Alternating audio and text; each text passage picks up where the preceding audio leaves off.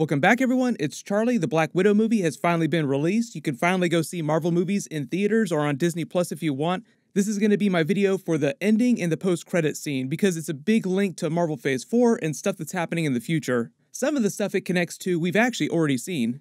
If you're brand new to the channel, I do Marvel videos every week. There's a bunch of huge stuff coming up with the Loki finale, the Marvel What If episodes, and even more relevant to what's happening during this video, the other stuff that the post-credit scene in Black Widow is linking up to later this year. So we won't have to wait that long for Marvel to pay off what they're setting up in the post-credit scene. Careful for spoilers if you have not seen the movie yet, because I'll be talking about everything from the movie, all the stuff that they set up. I'll just number these Easter eggs, WTF moments, as we go along to stay organized, starting at the end of the movie. So Dreykov is the main villain of the film, even though it takes a while for her to actually get to him in the Red Room. Natasha Black Widow's whole arc in the movie is just clearing out all the emotional baggage and the loose ends she left when she defected to the United States and S.H.I.E.L.D. with Hawkeye and Nick Fury's help back during the early 2000s. She had previously thought that she had killed Dreykov because her mission, as she explains it, was the infamous Budapest story that she and Hawkeye kept referencing in all the Avengers movies. Her last act in defecting to the US and getting Nick Fury to sign off on it was to kill Dreykov in Budapest with Hawkeye's help, and she says they destroyed the entire city just to get to him and blew up the whole building he was in, but apparently she never bothered to check for a body, and they explained there's this weird pheromone that Dreykov gives off that prevents the Black Widows from harming him physically. So the way she explains it, she thought the body was vaporized, but also there might have been some of that pheromone work at play, just kind of making her forget what actually happened to the body. It is part of the big Taskmaster reveal. Don't worry, we'll talk about Taskmaster in a second too. Her attempt to kill him was to hide a bomb in Dreykov's daughter's backpack, and at the time she was just a little schoolgirl visiting him at his office in Budapest. So she spent all these years thinking that she killed this little innocent girl who didn't do anything wrong just to get to Dreykov, and that was meant to be what Loki was taunting her with when he referenced Dreykov's daughter in the first Avengers movie. She also spent all these years thinking that the Red Room itself had been destroyed, but as she also finds out, that was not the case as well, because Dreykov survived, and his daughter survived, Antonia. And at the end of the movie, basically, Black Widow, Yelena Belova, Red Guardian, Melina pull a feint on Dreykov using an oldie but a goodie, the Black Widow face swap trick from Captain America Winter Soldier. They also used that same twist just a little while ago on Falcon and Winter Soldier with Sharon Carter. More on that stuff too in a second, because the post-credit scene was also originally meant to set up Falcon and Winter Soldier and another upcoming Disney Plus series for later this year. Even though they had to reshuffle things with the way they released the Marvel movies, like they delayed the Black Widow movie a whole bunch, they never changed anything about the Black Widow film. The post-credit scene was always what it was going to be. The end of the movie was always what it was going to be.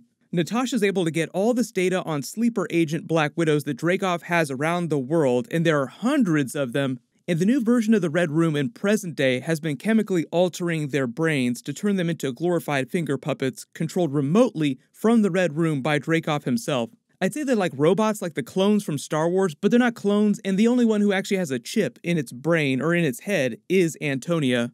But he does actually have kill switch commands built into them. He has certain commands built into them that he can call out, order them to do very specific tasks. The idea is that it's basically chemical brainwashing. He also says that he wants to do this to Natasha now so that he'll have an Avenger that's his secret sleeper agent. Remember though, this is happening before the events of Avengers Infinity War. So it does kind of hurt the stakes a little bit that you know that this isn't going to come to pass. So part of the end of the movie though is in getting the locations and identities of all these sleeper agents to Yelena Belova and a sample of the antidote to free them from their conditioning, the chemical brainwashing, so that they can deactivate all these sleeper agents without having to kill them and truly end the legacy of the Red Room. But the other big reveal being that Dreykov was able to avoid the Avengers all these years, not only because he didn't engage them specifically, like he kept all of his sleeper agents away from them so that he wouldn't land on their radar, but also literally wouldn't land on their radar because the Red Room itself is also kind of a discount helicarrier that moves above cloud level all over the Earth all the time to avoid detection from any of Earth's systems. So the idea was that he was also evading Nick Fury's detection as well.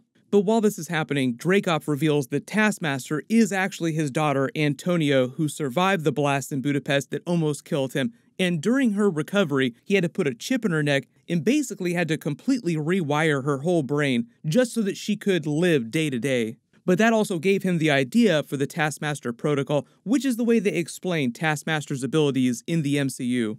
So obviously it's a big change to Taskmaster from the comics. In the comics, Taskmaster's name is Tony Masters. See what they did there, Tony Antonio. But he's a former S.H.I.E.L.D. agent turned mercenary, and technically he doesn't have any special powers. His ability to copy people's moves is because he has photographic reflexes, sort of like a boss-level upgrade to having photographic memory. So in the MCU, Taskmaster is mostly the suit, the protocol, the technology. You see the heads-up display feeding her information, real-time data from fights, and giving her suggestions and orders on how to defeat whoever it is she's fighting in the moment while the fight is happening. On top of that, her suit is kind of like a grab bag Swiss Army knife of weapons and useful items and Taskmaster Easter eggs from the comics, like she does have Taskmaster's sword and shield from the comics. And the reason why she copies all the Avengers moves, including Spider-Man's moves, is because she's watched all the footage from their fights since the events of the first Iron Man movie, because, like I said, Dreykov has been doing this Taskmaster experiment for a long time. The way he talks about it during the movie is that he's been fighting the real war, the Shadow War, while the Avengers have been busy fighting the actual, physical, normal wars. But Yelena Belova actually winds up being the one to kill Dreykov, and even though you don't see the body, you do see his body go up in flames thousands of feet in the air, crashing in a big ship, which also gets blown apart at the seams, so the movie is playing it as if he's supposed to be permadead this time. Black Widow also manages to save Antonia Taskmaster by giving her the antidote to the chemical brainwashing that the other Black Widows got. They also wind up dosing all the other Black Widows that are there in the Red Room at the moment during this big fight, allowing them to escape before Dreykov in the Red Room wind up blowing up. And before our own Thunderbolt Ross comes rolling up to try and arrest Natasha again. I think part of the idea with that is that he's also kind of giving her a bit of a pass because of what she's done to take out Dreykov in this threat, because he isn't stupid, like he does recognize the threat of the Black Widows in the Red Room, and he is probably really happy that she did all the work for him. But the other Black Widows do come back to rescue Yelena Belova, Antonia, Taskmaster, Red Guardian, and Melina so that Ross can't arrest them too. So at least after the events of Avengers Endgame, minus Natasha, the whole family there is alive. But David Harbour, for instance, said that he wants to come back in Captain America 4 as Red Guardian. That might wind up happening. I mean, we'll see. They haven't said much about it yet. But there's not really much of an ending scene with Thunderbolt Ross. He's barely in the movie as it is, but there is some foreshadowing and Easter eggs set up for, say, like the She-Hulk series, which we're going to see next year, and potential Red Hulk earlier in the movie. So at the beginning of the movie, when he's trying to arrest Natasha after the events of Civil War, she makes fun of him, saying that he's on what, his third triple bypass? You don't look so good. You're embarrassing yourself. And he does look very thin, like something is really wrong with him medically. He looks way worse than he did during Civil War, and remember, the Black Widow movie takes place just a little while, just a hot minute after the end of Civil War. So theoretically, his declining health and implied connection to the Weapons Plus program and present-day connection to the Thunderbolts, what Julia Louis-Dreyfus's character, Contessa, Valentina, Val, Madame Hydra, whatever you want to call her, is doing, just makes it seem like his health will continue to get worse, and that's where he might start experimenting with Weapons Plus serums, and that might lead him to MCU Red Hulk at some point. But also, since the Black Widows rescued Taskmaster, she's also fair game to come back in the future, working for the Contessa, Valentina, Val, Madame Hydra, whatever. But also because Taskmaster is more about the suit, the tech, they can't always give the name to someone else and do a more comic book accurate version of the character. But then there's a 2-week time jump. Natasha's wearing Yelena's jacket with all the pockets, which they spend a lot of the movie, couple big scenes, establishing as the jacket from Avengers Infinity War. And she's changed her hair to the Infinity War short blonde cut, so like her costume is basically her Infinity War costume. But now it makes sense why she looks like this. She uses Mason, who's like her supplier during the film, to get a Quinjet, and it's the same Quinjet that Captain America Secret Avengers were flying around when they show up in Avengers Infinity War, if that wasn't clear. The Quinjet that they were using the entire time they were on the DL. But she jokes with Mason that she just patched things up with one of her families, and now she's going to do it with her other family, the Avengers, by breaking some of them out of prison, which is a reference to the Raft. So that sort of helps you chart where this takes place in the timeline. The scene right here is meant to be happening right before the scene of Captain America showing up at the end of Civil War to bust them out of the Raft. Then they go on the run for a couple of months until Avengers Infinity War picks up. But as she flies off, the Black Widow theme transitions to the version of the Avengers theme music, and then you get the actual post-credit scene, which is set after Avengers Endgame in present day, but it's meant to take place before the events of Falcon and Winter Soldier. And Falcon and Winter Soldier was about 6 months after Avengers Endgame, so you have to imagine this scene is like 4 or 5 months after Avengers Endgame.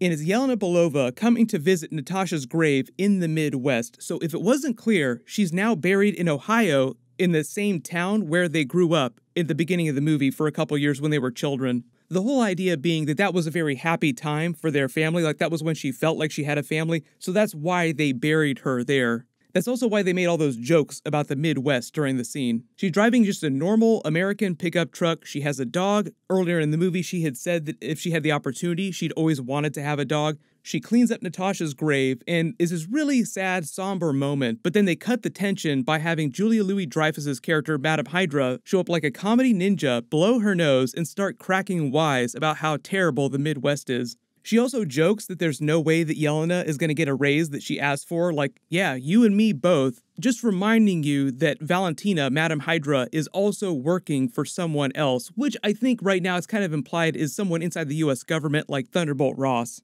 just because of the team she's setting up is basically MCU Thunderbolts. But they also reveal that Yelena has been working for her for a good long while after the events of Avengers Endgame, possibly even before that. They don't really explain when they initially met each other and started working together. But she says she's going to be paid a ton of money for this next job, and she'll have the opportunity to get revenge on the man responsible for Natasha's death, and they reveal Hawkeye's picture, and he's wearing his Ronin costume from Avengers Endgame. So the idea is that they'll cover the events of that, Yelena going to kill Hawkeye during the Hawkeye Marvel Disney Plus series later this year. They haven't given us a release date for that, but it's supposed to happen during the fall at some point, so you won't have to wait that long for them to pay this off. Maybe their Martha moment will be Lucky the pizza dog, like, oh, you're a dog person too. Okay, well you can't be all that bad. The bigger deal here, though, obviously, is that Val, whoever she's working for, like maybe Thunderbolt Ross, as I said is implied, are putting together this Thunderbolts team, and they want Hawkeye dead for some reason. And they're just taking advantage of Yelena, misleading her, making her think that Hawkeye is the reason that Black Widow died on Vormir, when in fact it was way more complicated, and Hawkeye was the one who actually tried to sacrifice himself,